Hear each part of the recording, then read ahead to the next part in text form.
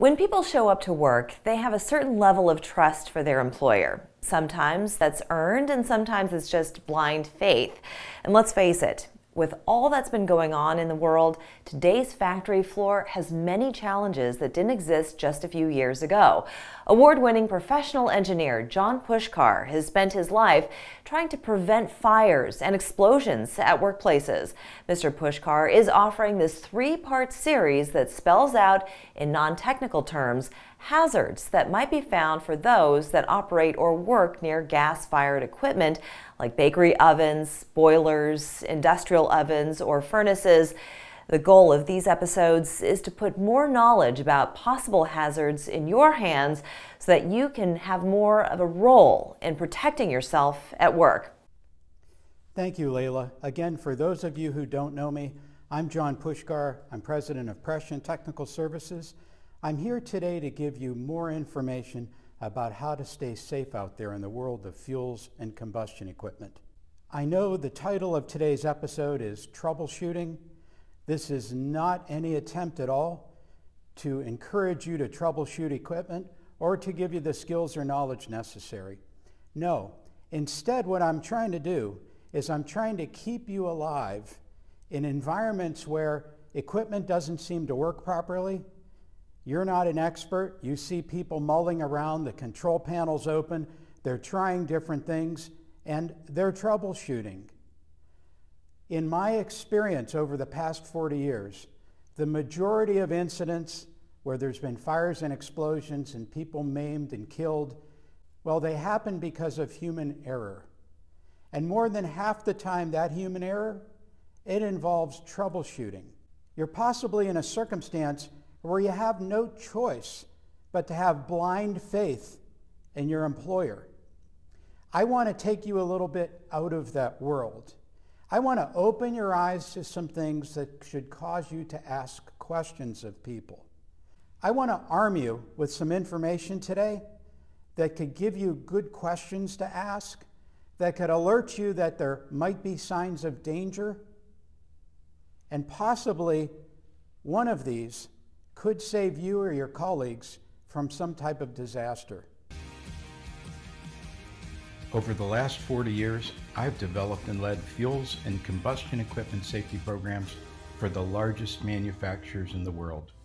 Today, I'm bringing you knowledge, insights, and best practices about fired equipment and natural gas safety. Over the next few minutes, you'll get the kind of practical, real-life explanations that I've become known for.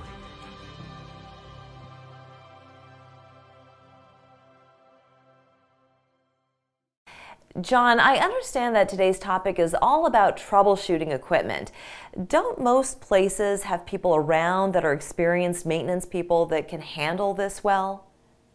Layla, the short answer is yes, but you got to understand I'm somewhat biased here. I come from a world where part of my job was to show up at places to see what actually happened, to see what caused the windows to blow out, to see what caused the employees to be injured, to see what devastated and leveled the facility to the ground. And like I said, quite often it was people troubleshooting, trying to understand and investigate why there were problems with equipment. And quite often, in fact, far too often, there were shortcuts taken to keep equipment in production. Let's face it, today we live in a world where there's a shortage of people that truly understand combustion equipment and have the skills and knowledge to troubleshoot it effectively. Throw in overwhelmed contractors, a shortage of labor, supply chain issues to get critical parts, and what COVID has done to even retaining some of the more skilled employees, and we've got a recipe for disaster in many facilities. Quite often, the folks that are sent to troubleshoot these things are electricians. There are many wonderful, very highly skilled electricians, and there are circumstances where a button or a switch may have failed and they find it and replace it. But frankly, as you're going to see, there are some very scary situations that I've found where people with not enough skill or knowledge have taken shortcuts that have ended up creating disasters. What kinds of things have you seen in some facilities that has caused you concern, and what should those watching especially be concerned with? Layla, I want to take everybody through 5 particular things that I've seen that are horrendous examples of steps that have been taken to shortcut proper repairs. If you're around a facility and you hear people talking about bypassing things, the hair on your neck should be standing up. You should be very concerned, because quite often these are critical safety devices which for some reason they don't understand how to repair, or the parts aren't available for, and they're going to try to operate the equipment without these things.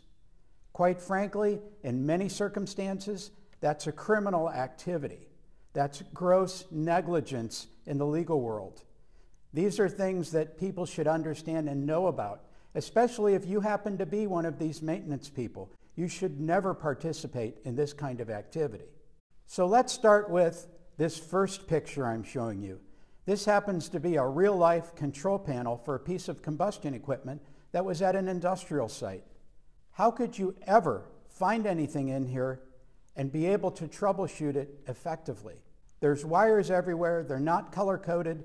They're not marked. I don't even understand how someone could follow a schematic and know that they've done the right thing here. If your facility has lots of panels like this, you've got trouble. The second picture I want to show you is where an airflow proving switch was compromised with a popsicle stick. This particular piece of equipment wouldn't stay running. No one had a spare switch, so they opened the cover, jammed a stick in there to make it work, and went on with their day. This is something one of my people found when we were sent to the site as a third party to do safety interlock function testing. Here's another way that folks have compromised devices. This is also inside an airflow proving switch cover, and you can see they've just terminated the wires on the same terminal. This completely defeats the purpose of the switch. You can have completely inadequate airflow here for the purge or for combustion. There could be a newspaper that gets sucked up on the inlet air screen, and frankly, the gas valves would stay open. You'd have too rich of a condition in the firing chamber, and you could have a horrible explosion here that kills people. And the last picture I want to show you, remember I told you that anytime you hear the word bypass, it's a big sign of trouble? Well, these are jumper clips. Here you could see jumper clips applied in an electrical panel.